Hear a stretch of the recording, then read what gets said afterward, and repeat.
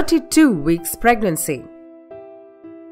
Now it is a time to surround your room with all the necessary things which you will need after your baby is born. It may seem premature, but it will help you to easily adjust to your new life.